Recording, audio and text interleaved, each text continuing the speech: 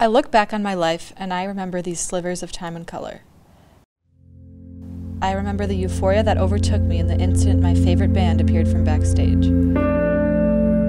I remember snowboarding down a mountain in Colorado and suddenly peering beneath my feet only to discover the daunting vertical wall preceding me. I remember racing down Lakeshore Drive and embracing the reckless teenage spirit of a midnight summer joyride. I recall these split-second moments of intense sensation and wonder what makes these flashes of life so profound. I've tried to mix the perspectives of time, history, and relationships with my heart's feelings to create meaning, but my attempts have always fallen short. Is it really that simple? Is the significance of life just dictated by these raw bursts of heartfelt human experience? So what should we do?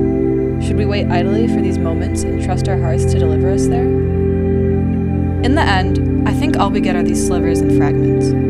If we can't understand the concept of time, the nature of space and history, or even of people themselves, all we get are these beautiful, at times overwhelming, contradictory, and devastating feelings of our heart that remind us of the best moments of our lives.